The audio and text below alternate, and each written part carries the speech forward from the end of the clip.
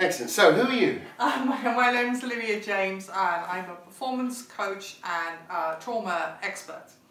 I'm Jimmy Cannon. I'm a jazz singer and voice coach. Great. Here we go. So we've been talking about performance anxiety, and I've worked with musicians and speakers. And one thing I noticed about the musicians that I've worked with is, especially classical musicians, really terrified of making a mistake, and that makes them quite stiff, and they're not able to put as much feeling into what they're doing as possible. So they're very stiff, and this applies to classical musicians particularly, I think, in that genre.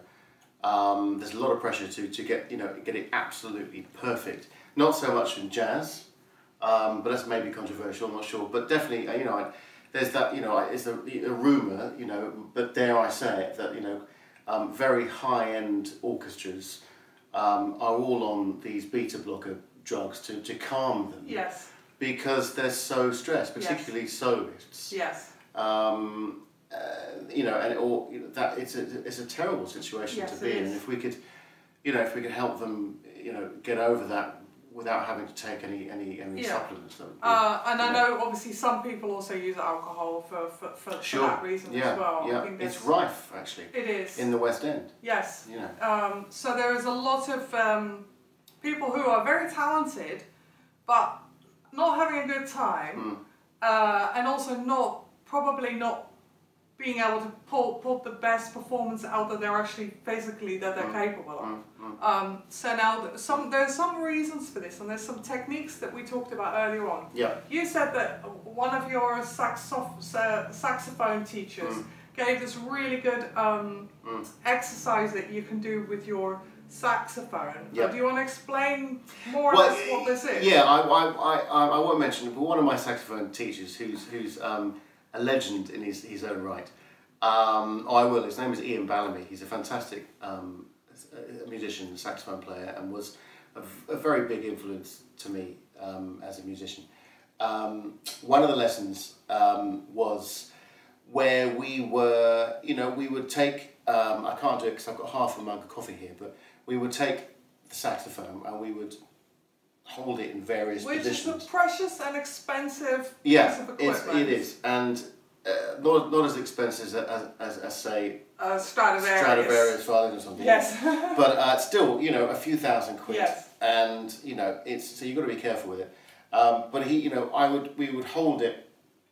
Well, I would hold mine with just the finger on the neck, and then I would put it above my head.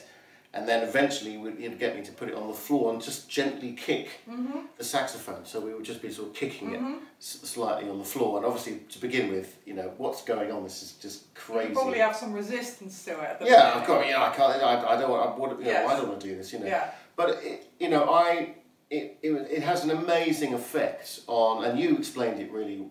Could you explain what's happening with that? I think what it does is it increases your familiarity with the object, where normally you just use it in one position. Basically, you're either playing it or it's in its case, pretty much, right? Or you're cleaning it. That's sure. They're all the three different scenarios. Yeah. So what this does, it gets you to get more comfortable with the range of things that you then use it with. So then there is less tension when you're actually using it to play. So that range where you actually will be using it to play, you've stretched. It's a bit like you've stretched either side, so the bit in the middle becomes more comfortable. That's right. Would that be a fair way of explaining it? Absolutely, and the feeling of release when you've done this we did it, I think, for maybe half an hour. Yeah.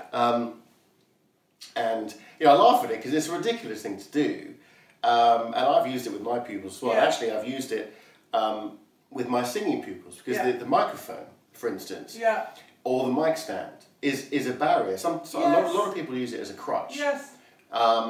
So I've often take the microphone off. Let's just put it on the floor. Let's just roll it around a bit. Let's put it in a pocket. Literally put it in a pocket. Let's just put it under our chin, or just hold it with two fingers. And then you put it back on the stand, or then you hold it again, having gone through that process of that sort of that way of controlling the separation, as you were saying. Yeah. Suddenly, you're in control of the situation. You're in control of, you know, the aesthetic or the, you know, the actual physicality of that barrier that might be in front of you, or you know, whether it be a mic stand, a microphone, or an instrument, or microphones, or a lectern, or an audience.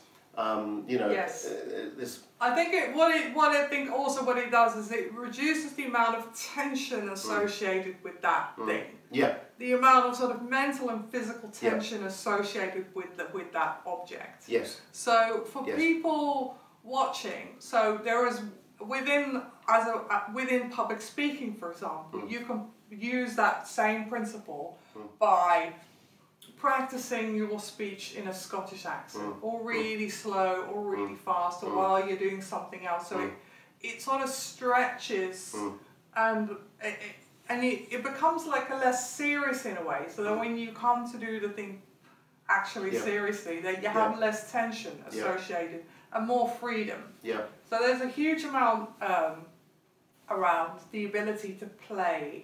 And for many people, there's quite a lot of trauma associated with creativity and play as well. Or people saying, oh, don't be so silly. Yeah. But I think a performer or a speaker who is able to play is able to actually deliver their performance better and with less tension. Yeah.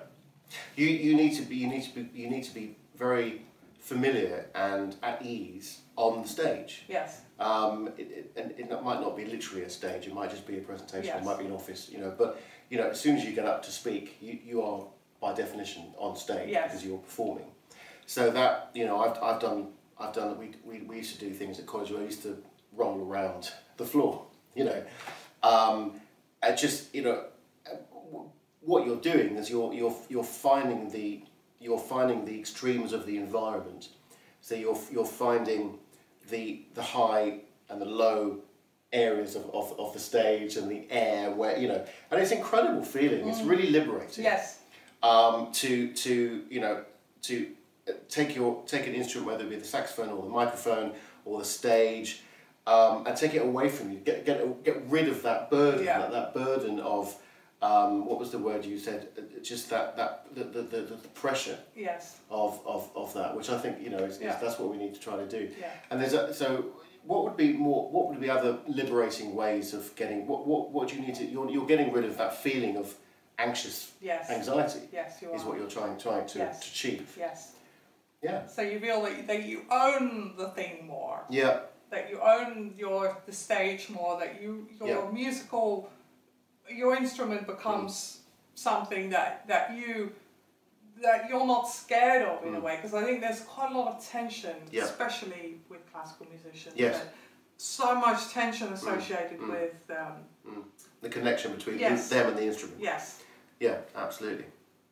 Good. Great. Okay, well, I hope that was useful.